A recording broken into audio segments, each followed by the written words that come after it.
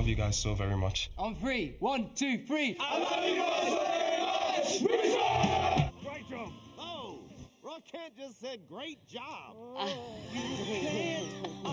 I just want to continue to watch this. Oh my gosh. But you know what? After a year and a half, felt like longer than that. Sure did. Long wait. The critically acclaimed series Ted Lasso is back, baby, for season 3.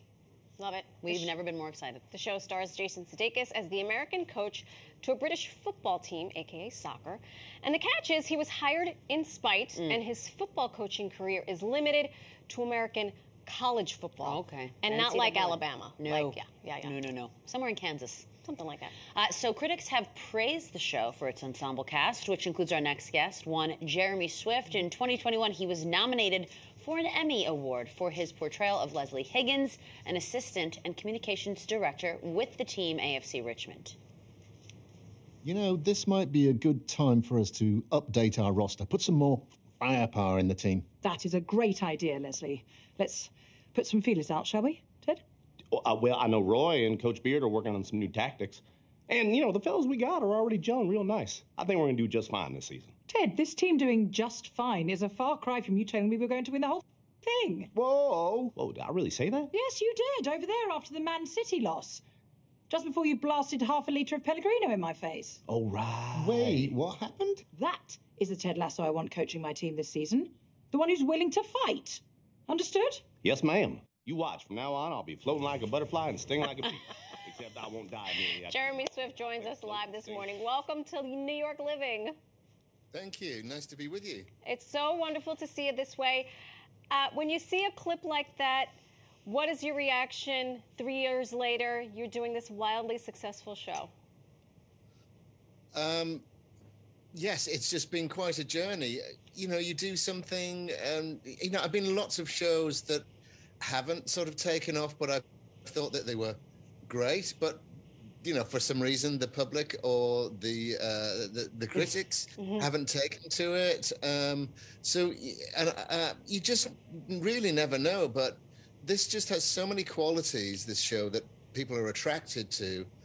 And now it's just got mega. I mean, we did this premiere in LA last week, and there were some crazy fans. They're all very sweet and courteous, and they sort of know who we are now, not just our character names. You know? Yeah. So it's a first for me because, you know, I've been working for years, you know, and this kind of thing. And, you know, it's not necessarily what I wanted, you know, but it's great, you know, and I'm not knocking it.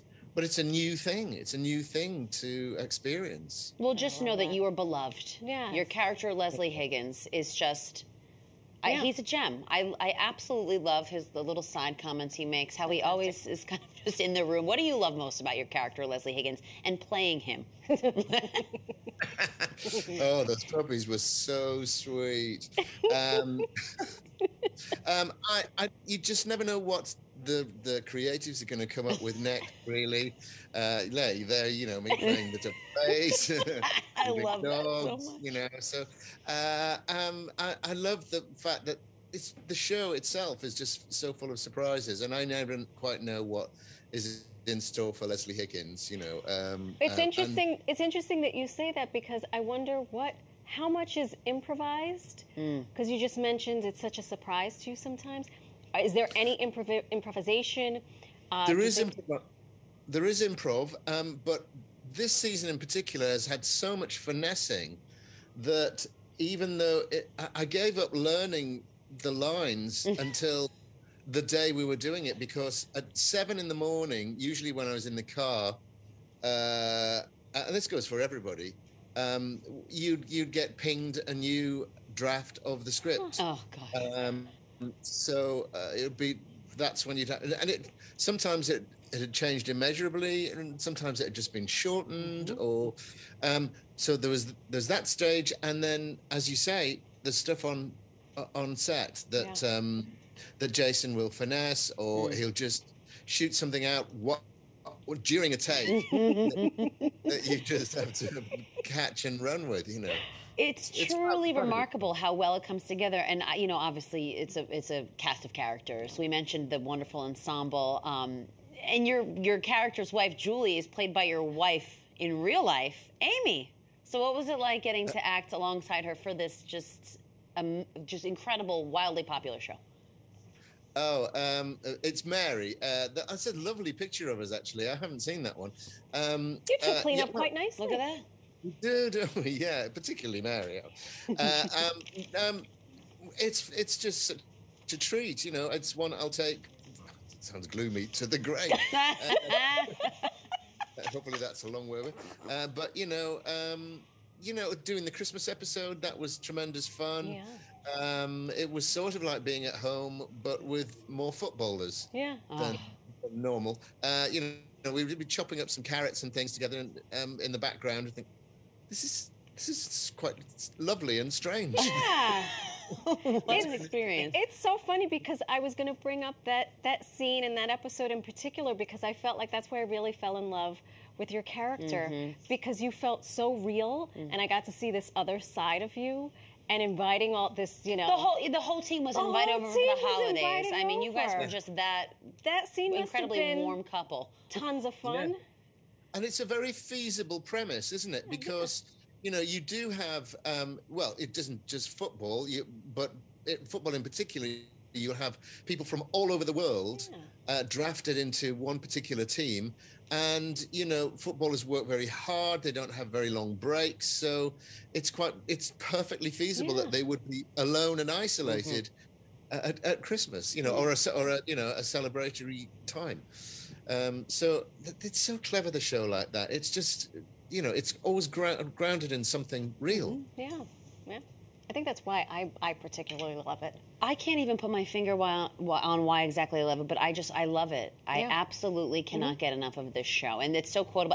And why I love Higgins, again, I just can't stop gushing about this character, is because, you know, you think in the beginning he starts off as this kind of timid, and he's just there doing his job, and he's kind of not like a front runner, and then he becomes a member of the Diamond Dogs, and then he kind of has this fire under him and this spark, and he's like, I'm going to get what I want, I'm going to take it. Yeah, well, that's what you get when you get a mentor that enables people to be themselves, and that's what Ted does to everybody. You know, he just ups their game.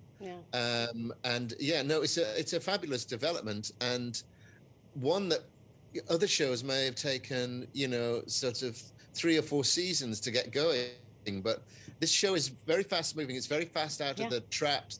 And so he's taken from this obsequious, walking on eggshells character to somebody, you know, the beginning of season 2 is making decisions for the club. That's right. So it's, It's so endearing. Now, say it ain't so. Tell us there's going to be another season. Please. I wish I could say yes or no. Look at you praying. I'm praying to the good Lord above right now. He's like, there are snipers behind this camera. I can't say anything. You can't say anything. I have electrodes tied to my foot. Right. Yeah. I really, literally, nobody knows. In fact, I think Jason himself doesn't know. I don't think a hard and fast decision. We haven't had a that's the end. We haven't had a yes, there's more either. Well, if there's a petition we can sign, we'll be the first 2 names. We will march up and down 42nd We need this feel-good funniness in our life. Thank you so much for joining us. Thank you. Continued success. The first episode of season 3 of Ted Lasso is out now on Apple TV+. New episodes drop each Wednesday.